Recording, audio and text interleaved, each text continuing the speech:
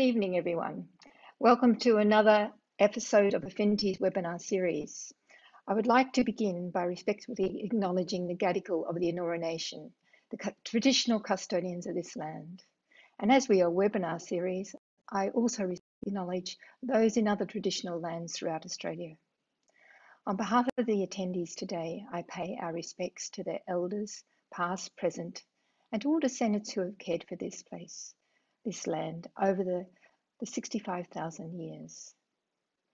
Further, we honour those Aboriginal and Torres Strait Island people who are joining us today.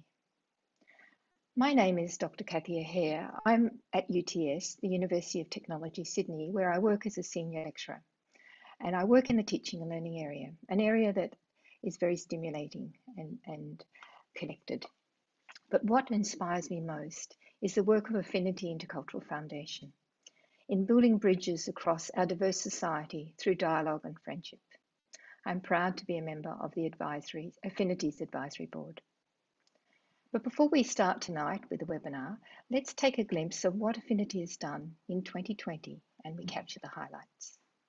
I think as the leader of a government with the United States is the US. Featuring Muslim and Christians. That enhance social cohesion. Peace operations and peace building provide hope to areas that are emerging from conflict. What are the factors that contribute? Trying to solve common problems. Talk about a Human Rights Act, we tend to... Must be reserved. For those who have never attended an Affinity event before... Affinity was formed some 20 years ago by a group of young Muslim Australians to promote multiculturalism and foster intercultural and interfaith dialogue by building bridges between different groups in society. So the warnings have been in since 1988. It's science. Will help build the resilience of our environment to climate change. Vulnerable parties need a court system that's flexible, accessible and adequately resourced. And if we don't save each other and work together to save creation, then it'll all be destroyed. Activating positive peace is generally community level. To help make sure that every person that doesn't have a voice in this equation, imams and other religious and faith leaders, get access to the key services that are available to them. Generally looked upon to give advice and support. Even if we doubled the humanitarian intake in Australia. To all speak up about the deterioration of human rights. In the world at the moment, you see... There's still so many displaced. Where leadership is strong and you see where leadership's not strong and you look at the difference it makes on society. There's a realization that the place for youth... what is impacting on decreasing... And it is a privileged space. Peacefulness globally is attitudes. Still a very good opportunity for you to grow as a person. And use that positive peace framing to think about what you can do. There is no space for hate. There is no space for bigotry. There is no space for racism.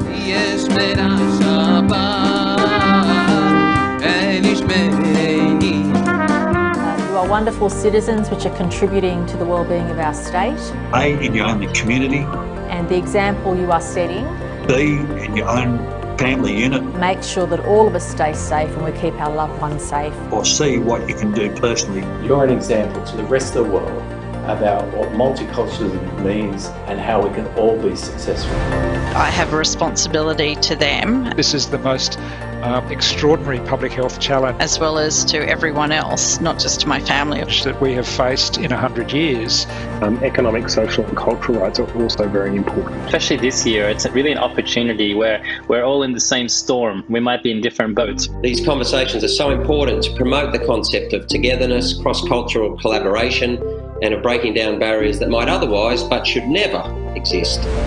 Really putting yourself out there in the university spaces. That we can't use ethnicity or race. And utilising the online spaces that are provided for you. Or religion as anchor points to be able to divide us. Positive peace is an indication of a capacity of a country to be peaceful. Well, there is an economic need for why we need to have a CEO who is Indian or Chinese. There's only limited time in the day to be able to study and balance these other things. But there is a moral case of saying, why not? Crucial for your professional development. Actually, that's a really good point. 100% a contributing factor to the success. And just being more respectful of each other would avoid a lot of these problems. We're yet to see culturally diverse representation at senior levels.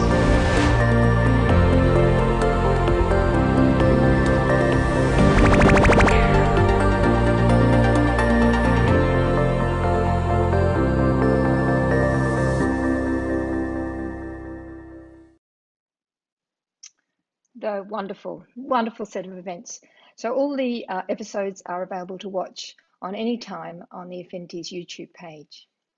Tonight's webinar episode is proudly presented in collaboration with the Whitlam Institute within Western Sydney University and the Centre of Social Justice and Inclusion at my own university, University of Technology, Sydney. Without further ado, I would now like to introduce you to tonight's facilitator, Philippa McDonald. Philippa is a former senior ABC news reporter and senior journalist, and is one of Australia's highly respected and influential journalists and presenters. Currently, Philippa is an author, MC and facilitator, mentor, and media trainer. Renowned for asking insightful questions and fostering quality discussions, Philippa has facilitated events on COVID and bushfire recovery, interviewing New South Wales Chief Psychiatrist, senior public health officers, cabinet ministers, and multicultural leaders, as well as facilitating many of the Affinity webinars. Welcome, Philippa. Thank you, Kathy, for a very warm introduction. I'd also like to acknowledge the traditional custodians of the land from which I join you, the Gadigal people of the Eora Nation, and of course the traditional lands from where you're watching today. I would also like to pay my respects to the elders of the Aboriginal community and extend my recognition to their ancestors, descendants and leaders past, present and emerging. It's a pleasure to be here virtually hosting Affinities webinar. Tonight we'll focus on the role of education in achieving social justice outcomes for the community.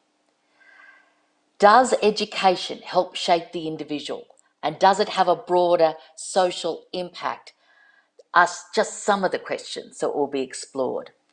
I'd like to introduce our speakers, the Honourable Verity Firth and Professor James Arvanitakis, before we dive into the discussion. Verity Firth is the Executive Director, Social Justice at the newly established Centre for Social Justice Inclusion at the University of Technology, Sydney. She's currently spearheading the university's social impact framework, a first of its kind in the Australian university sector. Ms. Firth has experience at the highest levels of government, not-for-profit and education sectors in Australia. As New South Wales Minister for Women, she implemented sector-wide strategies to improve women's recruitment and development. As Minister for Education and Training, she focused on equity in education, and as CEO of the Public Education Foundation, the foundation became a major provider of support to public education.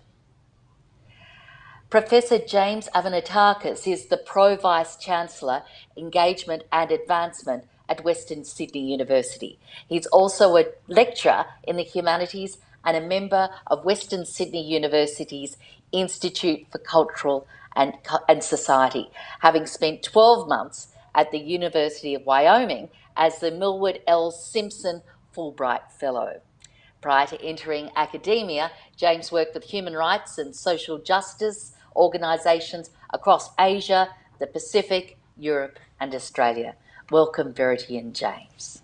Could I ask you both to just give us your thoughts on World Social Justice Day in the context of Australia? Who'd like to go first? How about you, Verity?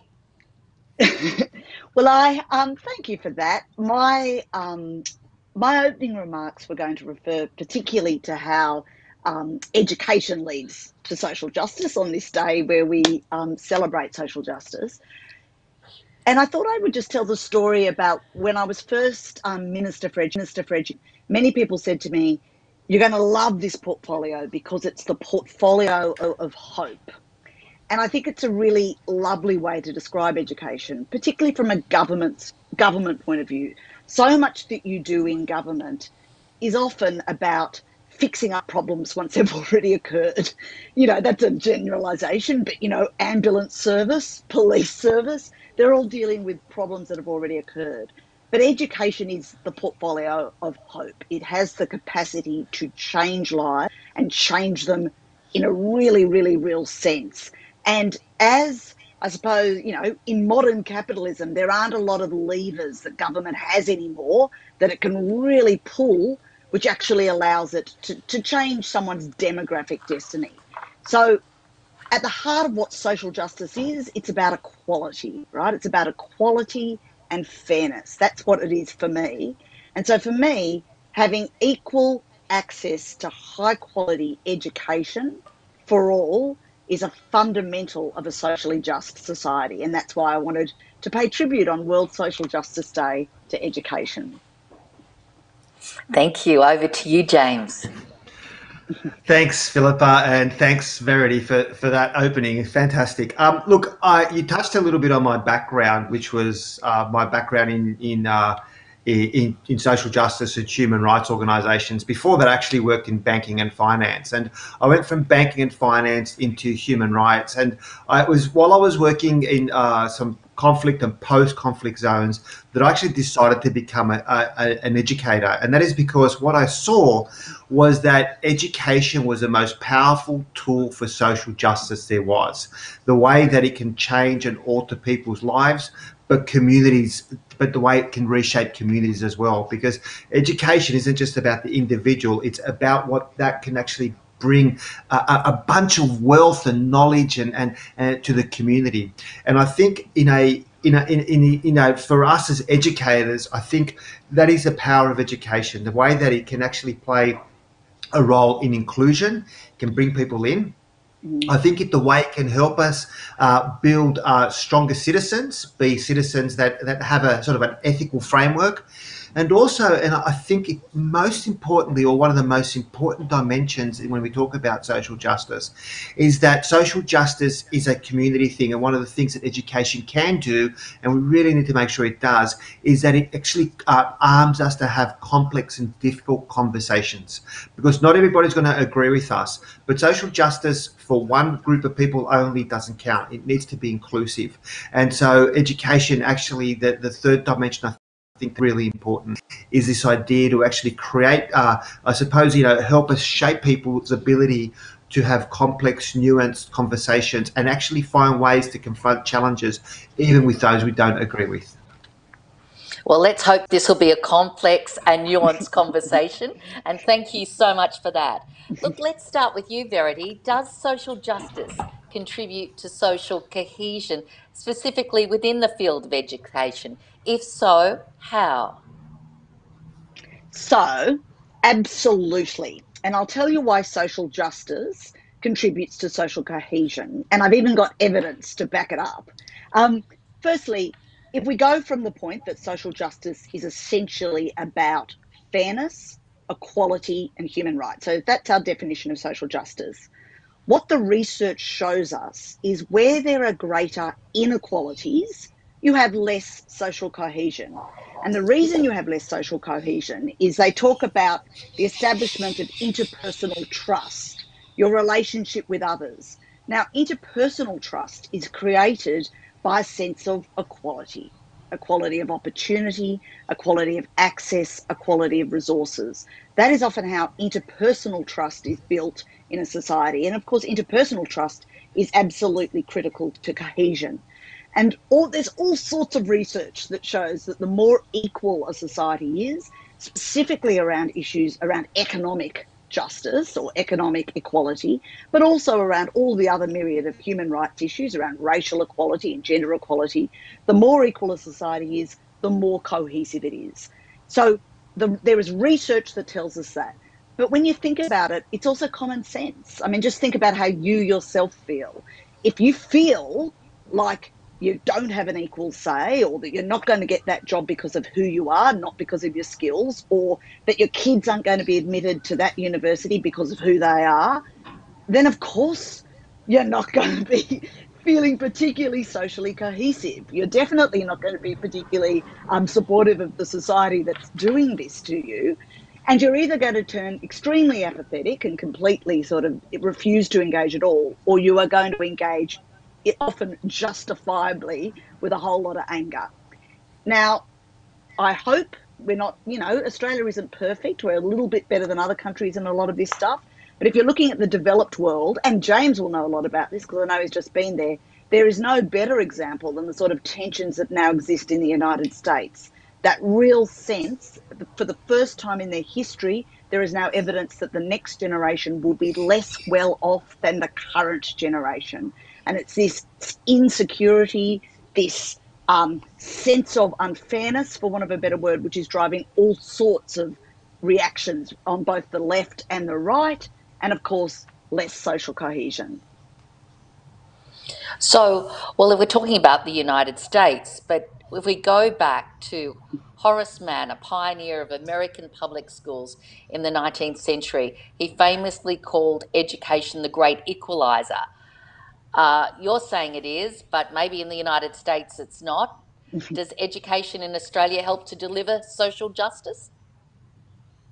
Yes, it does. It really does. It is still the great equaliser in a lot of ways. So education in Australia does provide an individual pathway for people to better themselves, no doubt about it. But what James was saying earlier is also very true. If you actually want education to be the great equaliser, then you've got to do more than just use education to improve individuals' life circumstances, although that's very important too.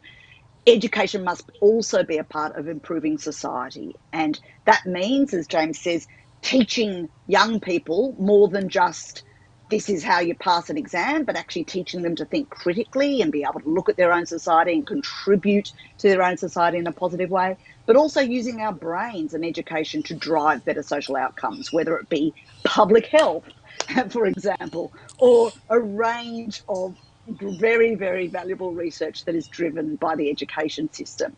Social justice is about both the individual and the collective. And that's why education always has to have that dual focus when it thinks about itself. Well, James, you're at university. Are we looking at, so are you, Verity, at UTS. But if you look at kids young people, when they leave the public or the education system, primary, secondary school, and they come to Western Sydney Uni or UTS, is there that sense that that they've got social justice in mind, that they're aware of everything that stands for, and that they see that it is sustainable for them? Yeah, that's a really great question. And I think one of the things that we need to remember is that people go on different journeys, yeah? And so not everyone's going to come. We do get a significant section of the students who'll come to the university and they'll say, we want to get involved in social justice, different social justice projects. Might be driven by, say, environmental justice. It might be driven around issues of responding to sort of inequalities and so on. And there's others who are really have their own personal journey, and they may be more focused on their own professional and personal development, or their own community or family needs. And and I think about my own journey. I came to uni the first member of my family, and really the university for me was university education was a pathway to economic security. And so I went through that pathway. That was my focus at the time. But what the university did was it gave me the tools that, as I progressed through that process of economic security, it also gave me an ethical framework to realize that actually I can have all the economic security from a personal perspective, but if I'm living in a nation that where people are feeling like they're getting left behind or are being left behind, that economic security is only on a surface level. I can only protect, I suppose I can only build a fortress around me. It's not going to give me the quality of life I want. So I think it's, it might, for when I look at my students in a classroom, they're all at very different pathways on that social justice journey. But what I always think to myself is not everybody is going to be, come from school, enter the university and want to do things in a sense of social justice. They're going to have their own professional, personal developments in mind. And so one of our roles is to say, okay, well, if that's your priority in the short term, or that's your priority to get that security, that's great. But while you're doing that, also think about these things, build that framework, think of the things that you, not just what you want to achieve, but what you want your society to look like, and never let that go. And so, it really is this sort of complex journey that we need to assist, to work with our students on. And I should just wind back the clock a moment. Are there enough Jameses, first in family, going to university? I mean, we do hear about this widening gap. Are they making it, or have we gone a little backwards? Look, I mean, I can only speak of, I suppose, some of the data I know at Western Sydney, and we have seen, I mean, we do get somewhere between, obviously varies year by year, but we usually get somewhere between 50 and 60% of the students that come along are first in family. And I think, look, when I went to uni, there was one way in, and that was the HSC result. That was it. That was all you did. You sat for your exam, you did well, you passed, you got in, you didn't, you had to go somewhere else. This is one of the great things about universities these days, is that, we have so many pathways in, we have so many ways that you can, and for some students, they shouldn't come to uni directly after school. They should be confident to go off and do other things. And then, some people want to pursue a different career. Some of the best students I've had in my classes have been former tradies. They've gone off and they've worked for 10 years in the trades, and then they've wanted to do that. Other students I've had, they've gone off and helped raise families, say mums who have sent their kids off to school and then coming back into looking for the way to get back into the workforce and come along. And that is fantastic to see that. And I think what we really have seen amongst the university cohort is a real diversity, and it's not only a sort of a cultural diversity, but a class diversity, but a diversity of life experiences. And I think that's been, that's what I think has been really great about widening the widening participation pathway. And I will say Western Sydney, and like a lot of universities, has a college pathway that is for those who don't get the ATAR. And about 2 years ago, I remember someone graduating. She didn't get the marks to get into uni, so she went through the college pathway, used that to get into uni, used that to get into medicine, got into medicine, and then completed a PhD in medicine, right? Now, that person's empathy level, when they go out and they do their work as a doctor or as a researcher, you think about that pathway, how much richer as a society are we for having that person go through a pathway that 20 years ago may have been closed to them. And do you think it would have been closed 20 years ago? Because, we've got fees and, everything. And 30 years ago, I suppose, 35 years ago, you didn't have fees. So, don't fees make a difference to young people being able to get a higher education? Yeah, look, I think they do, and I think I think it's actually, for me, from my understanding and from the research and from the work that we've done, it's mostly upfront fees that act as that barrier. I think the idea of, I personally had to repay HECS, and I had no problem with that because I was earning an income that I otherwise wouldn't have earned. And I was more than happy to pay a tax to go back into a system that would help fund universities. What we don't want to see is fees that are so exclusionary, or they're upfront, that actually prevent people from being able to enter. I think some sort of HEC system, or some sort of system where people get sort of cheap loans and only have to pay back a fraction of the price, like we have here, is so much. It still allows that sense of inclusion. We don't want to get to the US where people, leave their degree with with $150,000 debt. That is actually quite that's paralyzing for a lot of people, and never be able to pursue the career that they want as a result. Having said that, fees are increasing for a number of courses.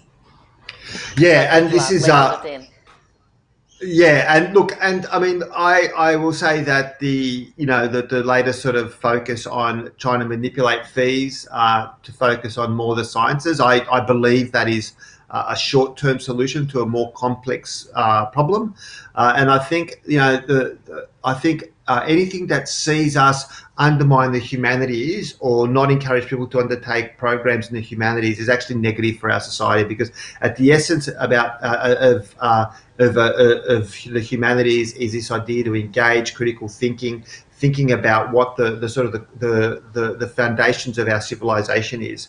And one without the other, for me, one without the other, it does just never make sense. And I'd like to see much more humanities in the sciences and much more sciences in the humanities. I think those two things just fit so well, and it's only a modern construct that we've actually separated them in the way that we have. Verity, would you like to add anything there?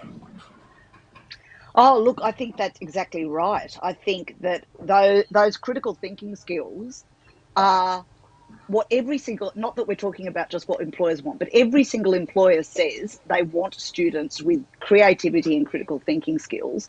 What is the best degree to deliver that? An arts degree. What has the government boosted up money to pay but arts degrees? It doesn't actually make sense, even in terms of what industry is telling us they want people to be able to do, but that's all right. I agree with James. I think that the real barrier to entry to higher education is upfront fees, and I don't expect the HECS changes to arts to make a huge difference on who studies arts. Well, look, we might go back to early childhood now, and many researchers talk about the importance of the first 1,000 days of life, spanning from conception to the child's first birthday. Actually, it's not the child's first birthday, is it? It's the child's third birthday. Third birthday. Now, this period is considered critical for the foundations of optimum health and growth and neurodevelopment across the lifespan. What role does education play in this very early stage of life?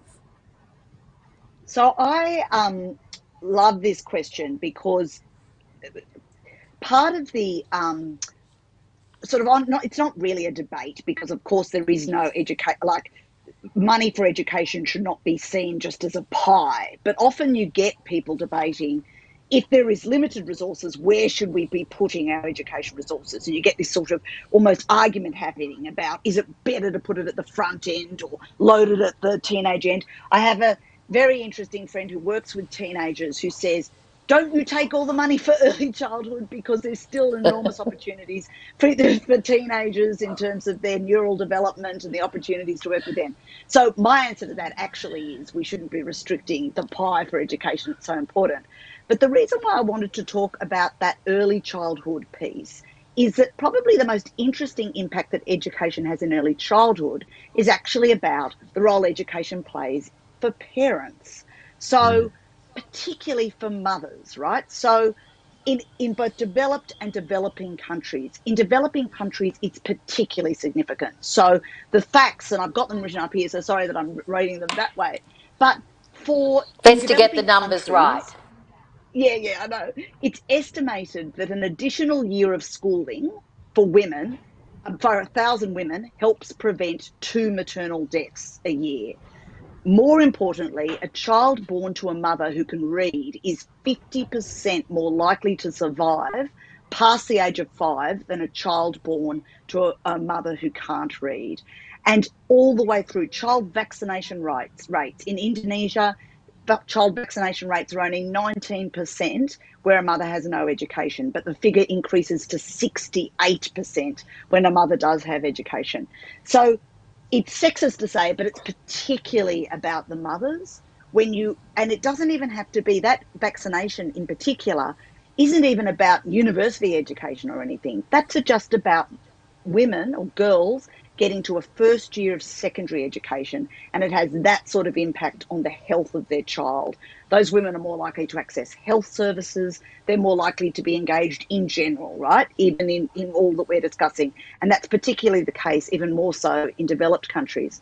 So the fact that education has such an impact on those incredibly important first years of life, I think is something that we often forget. And again, I suppose we talk all the time about the education of children, but education should never stop. All of those programs where we are reaching out to parents, childhood education programs, getting people in for the the nurses clinic that they run. My school has a schools as community centre, sort of community hub, and all the mums go there in the lead up to their childbirth and so forth. All of that stuff is important. It makes a real impact, and you don't need to stop learning once you hit 18. No. Yeah, I have to just agree with that, Philippa. I think it's really important that we recognise that that development in the early years, and we've done a lot of research in this. A development in the early years is a big function about also picking up vocabulary and hearing parents talking and things like that, and that's where education also plays a really important role. The more vocabulary young children are exposed to, then the more they're open to learning as well, is a really important one. But the second thing about that, and this plays right into the point that Verity makes, is how an educated person can be more civically engaged. They can read the information that about the vaccines. They are more likely to be able to connect with public health notices, more able to connect with their child while their child is learning. So there is this. It's an important connection there that we shouldn't forget, and that's why I think the education doesn't just start here and end there. It begins very young and it just goes on, and we should never ever forget that. Yes, I have this one. Yes. Oh, sorry, I was just going to, James reminded me of something, which was this wonderful young woman who I met when I was at the Public Education Foundation, who'd come from Afghanistan, and her family had fled Afghanistan. They'd been in a detention centre in Woomera, I think, when they first arrived, and they eventually ended up in southwestern Sydney. Anyway, she started her first day of schooling ever in year 7 at a southwestern Sydney high school with like 800 kids. She'd never been in formal education before then, but she did know how to read and she did know how to write, and she was literate and everything. And the reason she was literate was that her mum taught her.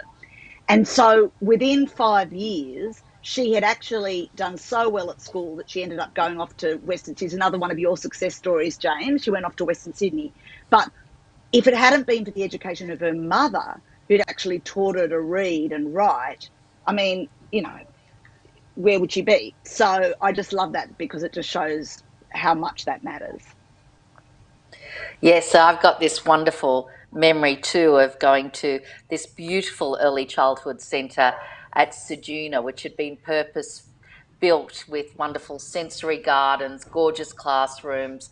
There'd been a big investment, but the investment was only going to come to fruition if the mums and dads came every morning, and then they would spend the morning with their kids taking part in the classes.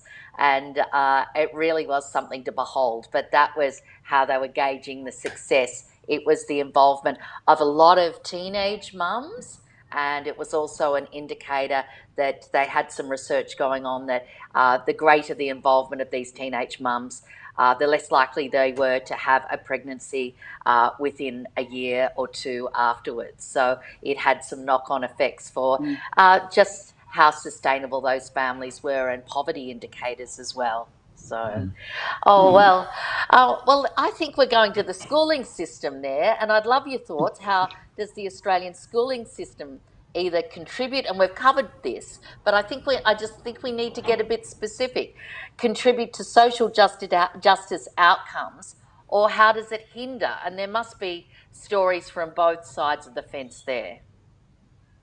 Yes, and so I'll begin my answer by saying, of course, our schooling system, there are just everyday magnificent stories of fantastic things happening in schools across Australia. So all of this is said with love and respect in my heart.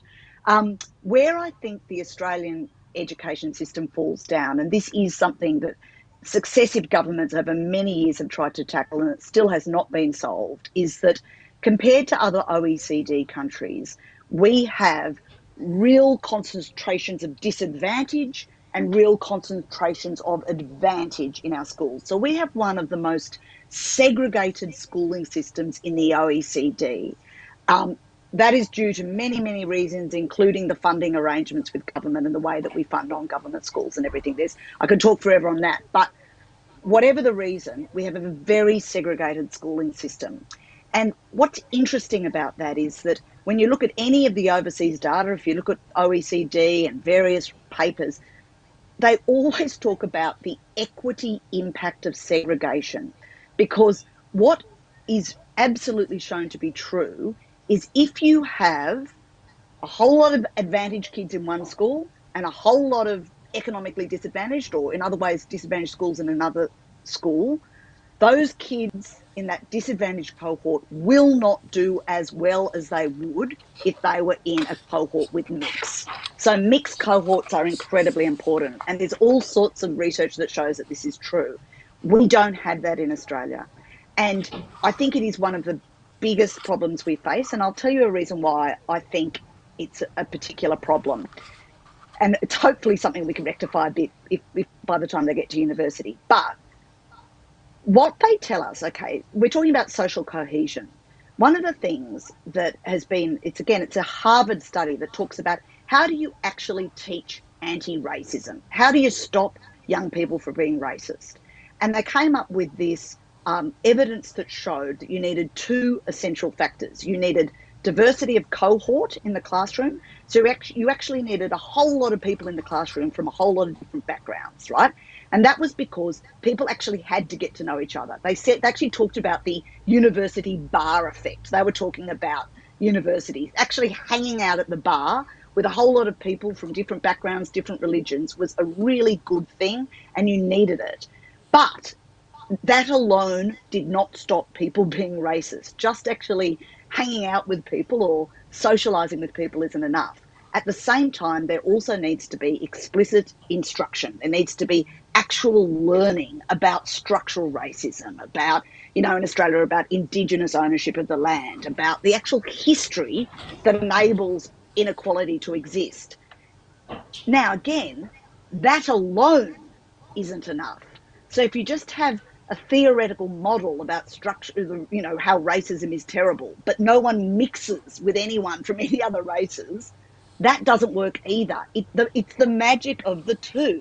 It's knowing people from other backgrounds and liking them, and also being able to understand the context that they're in. And that is the critical key to social cohesion.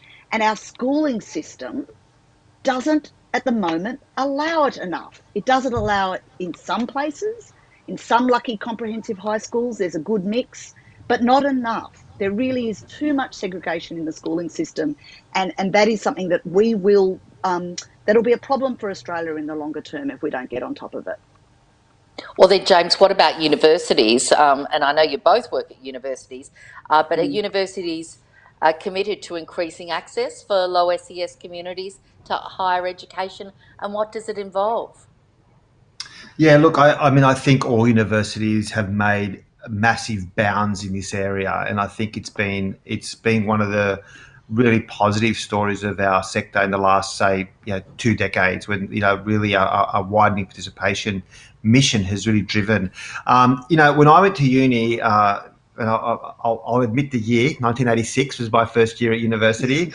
I arrived first in family. I was like a fish out of water. I had no idea what to expect. I tell the story of actually taking my passport to uni the first day because that's what Mum told me to take, because that was my proof of who I was, that they would let me in. And, Mum had never been to uni. She ironed for a living, and Dad carried bricks for a living. And so, but today, we look at a whole bunch of programs that are, I could talk about the ones that we run, Fast Forward, First Foot Forward, Pathways to Dreaming, that a lot of universities do. And it's about actually getting young people from all backgrounds onto the university from when they're young, and bringing their parents along as well, just echoing what Verity said. Getting them on campus, getting them comfortable, getting them buddies, getting them to sort of be part of that. And I think that's incredibly important. Now, I think the other thing that's I think, been really important in the last 2 decades as well, probably the last decade more so, is that a lot of the equity-based universities, those universities that have focused on equity, have really begun to focus on research excellence. And this is important because one of the unique things about the university higher education sector, and this is where I resist the idea of having research only and teaching only universities. What makes a university is the ability to create and apply knowledge, right? And if you're only applying knowledge, what's the point? If you're only creating knowledge without application, I think that's also half the story. So the really good thing now is universities such as Western Sydney, which maybe 10 years ago weren't considered world class, or 15 years ago weren't considered world class. Universities such as Charles Sturt may not have had that reputation either. Now, we have a medical school with medical students that are world class, medical research facilities, partnering with Charles Sturt to also produce medical students and undertake that research. And so I think that what we've also seen is, universities, the group of 8 universities expanding, having equity programs, and also other universities, the non-group of 8, really having excellence programs. And I think that combination of excellence and equity is what makes a difference in someone's life. They're not just coming to uni. You're not just giving them a university of second choice. What you're doing is, no matter what university you go to in Australia, excellence is expected. And so I think that they're the twin things that we need to keep on pursuing, not to separate equity from excellence. So those two things overlap. And by doing that means when you do have someone entering sort of from an equity pathway, that they're not going, oh, I'm here, I can just, P's equals degrees. That we always emphasize, doesn't matter what your background is, we expect excellence, and we're going to help you get there. And we've built the programs and the pathways to encourage that excellence. Well, give us an example of how you foster that accessible and inclusive learning, if you could. Yeah, sure. Look, I mentioned some of the programs. The Fast Forward program is one program, and it's a program that targets specifically Year 10 students. And it also is. We also have information evenings with their parents to get them along, and we do a whole bunch of things it's about getting the students on campus, exposing them to the different disciplines, talk about life life on university, and then also, helping them, creating study smart materials to help them prepare for the HSC, help run all these sessions on campus as well as online to help them succeed as they go through the HSC. And then when they come to university, making sure that we have the right support structures. We call it Western Success. So, it's getting someone into uni is only part of the way, making sure that they stay.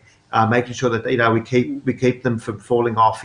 I think about when I went to uni, I failed. I failed 5 of my first 8 subjects. In my first year, and one of the things that I thought was, I remember the first thing that I failed was only worth like 5%. And I remember thinking at that time, if I fail 5%, if I fail this exam or this quiz, I'm done. And so I just dropped out of the subject. I just sort of stopped turning up because I thought if I failed this one quiz, I'm done.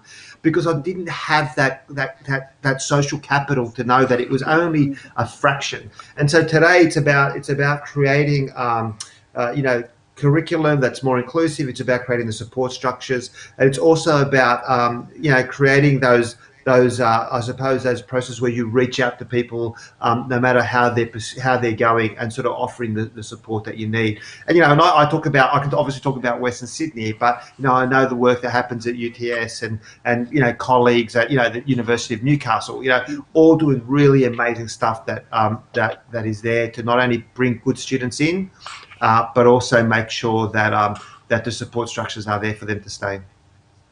Well, then, can I ask you, how do you promote social justice outcomes when there's systemic discrimination in the lives of, Aboriginal and Torres Strait Islander peoples? Mm-hmm. Yeah, look, this is a conversation we're having today with a colleague at the university who's involved in making sure that that keeps really focused on the retention of our Aboriginal, our First Nation students. Look, I think there's a obviously that's a really complex answer to that, but I think there are three really important things that we need to think about. One is ensuring that those students have the right support structures to if they do confront any discrimination, that they know where to go. Oops, am I there or have I frozen? I don't. You're frozen, but we can hear you. Okay, great. Okay, so the right support structures and the right empowerment to work with them for those to have that, and having institutes such as the Badnami Centre at Western, the Jambana Centre at UTS and so on are really important, right? The second one is to actually make sure that the university is brave enough to look at itself and see where it's failing, right? And that's the hardest part. Is and I remember when the Black Lives Matter protests were happening in the US, and there was a lot of emotional support for the protesters there. One of the things that I kept on saying was, well, we need to take this opportunity to look in the mirror and see where we're failing, Indigenous peoples in this country. And I think universities, I think, have been have gotten better at actually acknowledging where they're failing. Our failure in retention, our not having enough, say, Aboriginal staff on campus, and recognise the fact that we need to improve our employment rates and so on. And the third thing I think is, and I read this really great article in the New York Times the other day, probably about 3 weeks ago, and it was called "Do we expect too much from our Black heroes?" And that is, when we do get those First Nation staff in there, not expecting them to solve all the problems, to kind of saying that they're just the next piece of the puzzle to help solve those problems. And I think that's and so we also need to understand that putting too much pressure on that staff is also a form of systemic racism, that we expect this one person without the right support structures, without the critical mass to sort of say, okay, we've now solved 200 years of colonialism exclusion, I'm going to do that by teaching sociology 101. It's such a mistake that universities, I think, have made historically. And so I think there's three really important things that we need to really push hard on and accept the fact that it's a long-term strategy. And one of the things that we spoke about today, and I'll finish on this point. One of the things I spoke about today was saying, I shouldn't be poaching someone from UTS to meet my my aim of having 3% First Nations, Aboriginal. We shouldn't be poaching someone from UTS or UCV. Sure, if there's a promotion opportunity for that person to come, that's great. But what we should be doing is growing our own, is making sure that our students have pathways into the university to become lecturers, to lead the way, to sort of grow the cohort, not sort of just shift chairs and say, "Oh, we'll take, let's take that person," and that's a zero-sum game. Yes, it's interesting. Sorry, I was just going to. Sorry, I was just going to add to James's point, because I think his idea about that poaching and growing your own is really important. And it's interesting that universities, because our Centre for Social Justice and Inclusion looks after our widening participation programs at UTS, and we openly talk to other universities about sharing. Like, we shouldn't be just going in to one poor school in southwestern Sydney and all competing for the 30 best kids to try to get them to come to university. We should all be going in with the objective of raising aspirations for all of the students we encounter to come to university, raising the boat for all, rather than just all competing with each other around students. But I do actually think the collaboration between universities on that stuff now is a lot better. Now, well, to overcome racism, diverse groups of students need to interact. It's the elephant in the room, and doesn't this demand that we sustain face-to-face teaching of tutorials? Because teaching, during a pandemic has gone very much online, but it was going very much that way anyway. I mean, I must Who'd like to run with that? Have a view on this. I feel extremely sorry for the poor first years of 2020 university students who really were in a solely online environment. And what I think we're worried about now is it's almost like we've trained up a cohort who are now almost comfortable at being online, right? And I know that there is some tension around that. Like, we've suddenly got students saying to us, oh, well, I think I might just do it online because it's easier than coming to UTS from Marrickville, which of course is about 15 minutes away. But we have surveyed our students, and the overwhelming majority do actually want to return to some sort of campus life. So what we're doing, I don't know what Western Sydney's doing, but we really are doing everything we can to encourage return to campus. We're being quite strict about the masks. So in every face-to-face class, everyone's going to be wearing a mask. But our view was it's better to have them all there in person with the inconvenience of wearing a mask than continuing to have this quasi, hybrid system, which, as anyone who's worked in education knows, it's partly the conversations that occur outside the tutorial that is the sparking of real learning. Like, I think about what I ended up becoming a politician, but most of my learning about politics wasn't in my Government 1 lecture. It was in the Labor Club or in the talking late into the night about, socialism or something. So reconnecting students to each other is a big part of what university is about as well. Yeah, James, what's happening at your uni? Yeah, look, I think we're also having this process of trying to get students back on campus, and I think it is important because I think most students, and I agree with Verity, most students do want to come to campus and do want to have that experience and do want to sit in their cafe and chat to people about all sorts of crazy stuff, which including the insanity of going into politics. Verity, I don't know how you ever did it, but I think the other thing to think about is that there is an issue around the importance of having some online access. I know from some of the students that we teach at Western in my own time, we always, one of the things I always try to make sure is for those students who couldn't get on campus, for those students that were mums that had kids at home unwell, for those students that maybe had to work, had like a 4 o'clock shift and a 2 o'clock lecture, and you don't want them driving across Sydney traffic to try and get to work on time. It's really it's really important that we offer those different opportunities to learn. I'm a big fan of face-to-face, but I also know I've also been contacted by students that essentially have said, that have said to me, having appropriate online access is important. And so I think there is a balance in there. There is a balance that we need to try and find. And look, at this time, there's various forms of community engagement, academic mentoring programs, and really mixing young people up. To what extent is that possible? Go, Verity. You're about to say something. Sorry.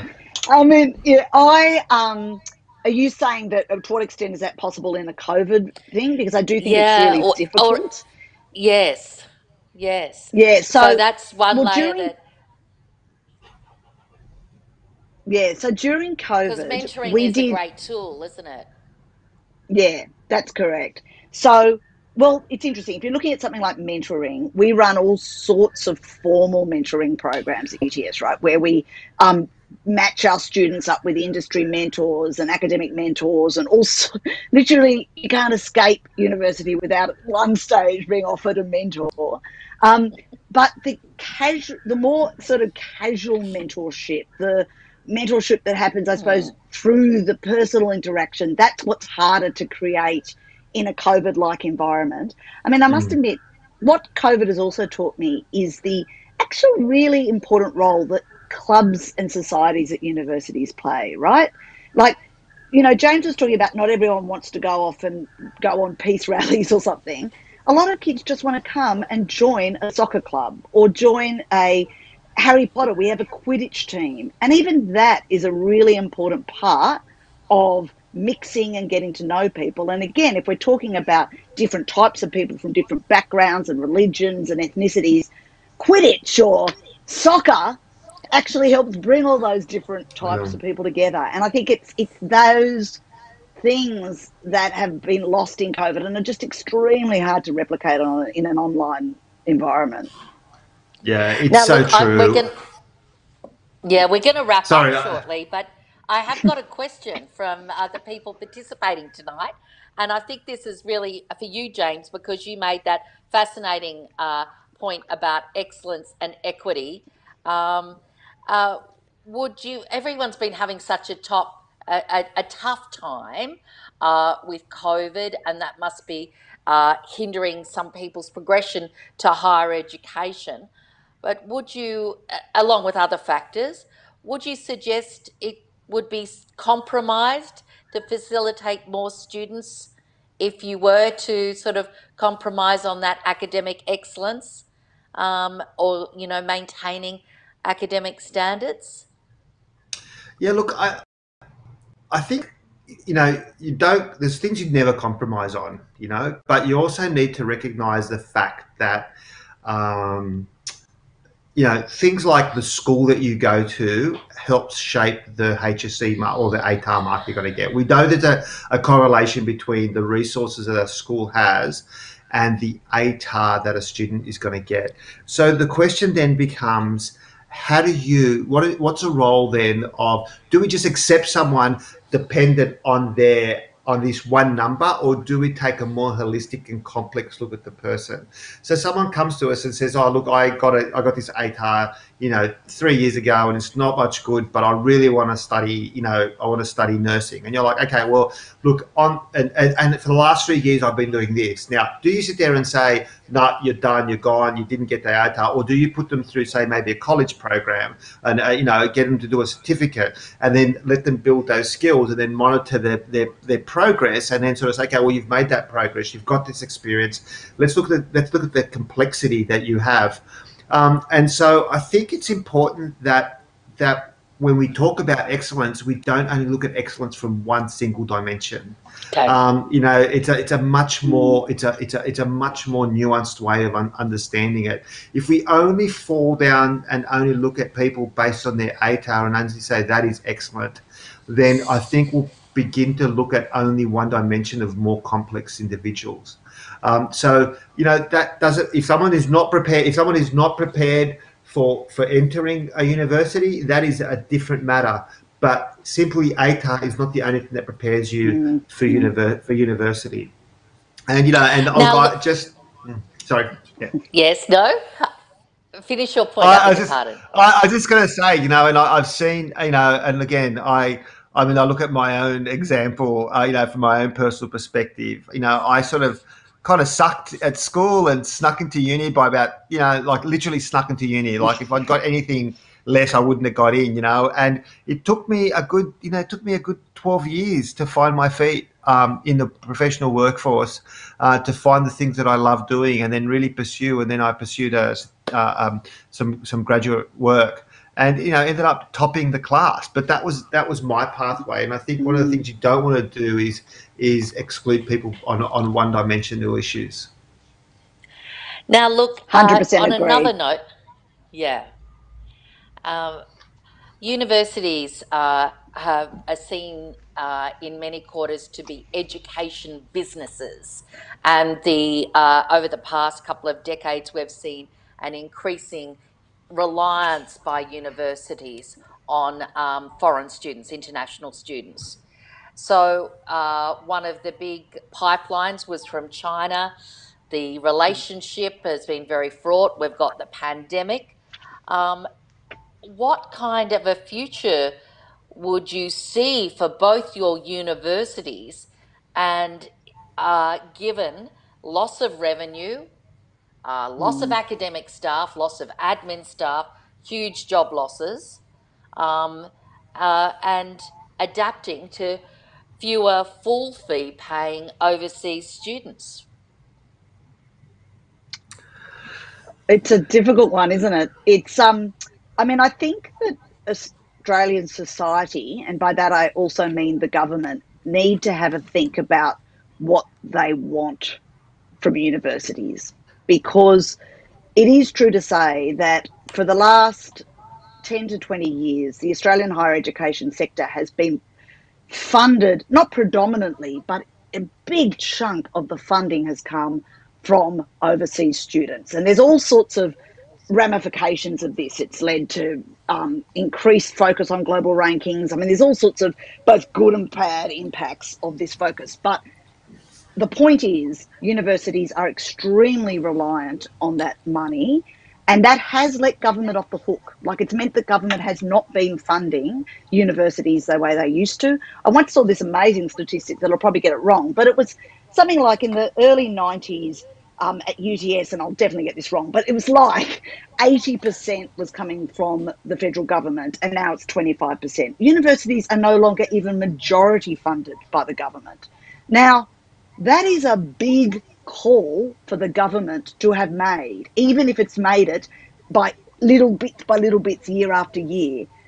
I think that we should have a world-class, publicly funded education system that both enables mass participation, which, you know, as we were talking about earlier, is helped funded through HECS, but essentially is about giving people access to a world-class education, and that the government backs as one of its key industries. I don't think the government thinks that at the moment. And it's fundamental, because if international students collapse overnight, that will be a big, big problem for Australian higher education if we don't get it back after COVID. I don't know. What do you think, James? Yeah, look, I agree with what you say, Verity. I really do. There's a couple of things to add. One is that I think having international students here has been tremendous, not just financially, but as a really important form of soft power for Australia. And I think the fact that we have this globally recognised education system that really works to educate folk, I think is really, really important. And I think it's something that goes beyond the income generated.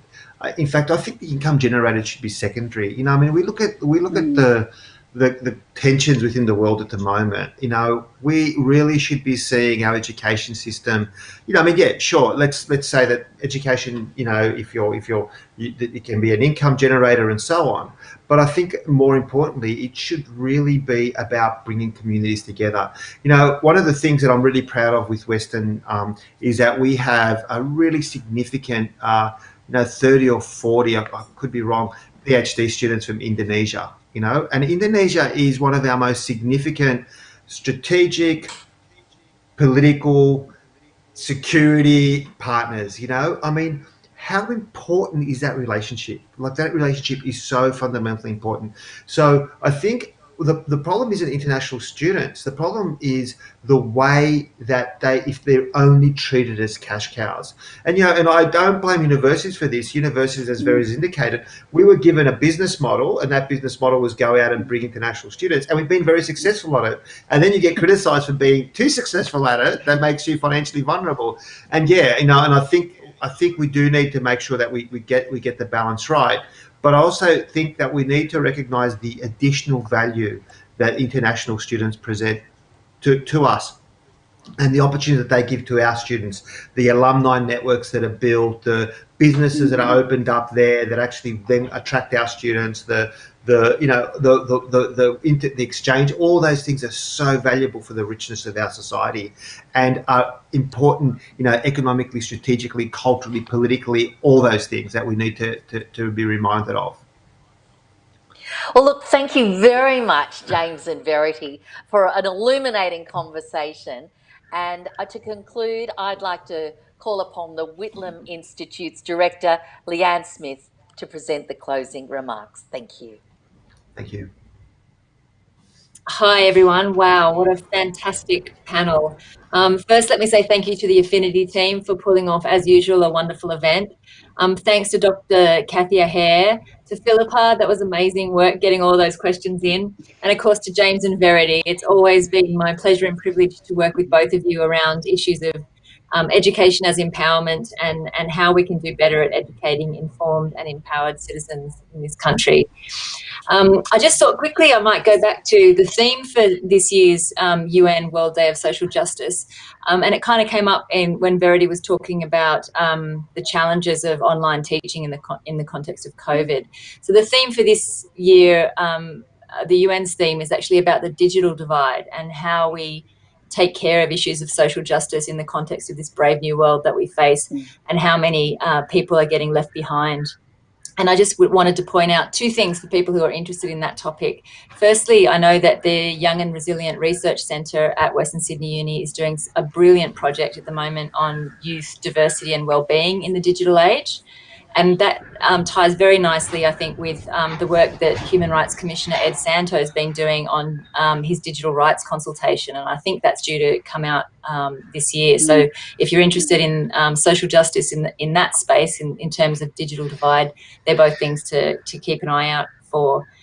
I thought just to finish off by echoing what Verity said kind of right at the outset, which is that social justice for her is about fairness, equality and human rights. And I think it's important for all of us to remember that those concepts are very, very precious and rare, and things that we're always going to have to keep fighting for. So I'm very glad to hear from these eminent persons about how they're doing that, and I encourage you all to join in and do the same. So thank you everyone, and good night.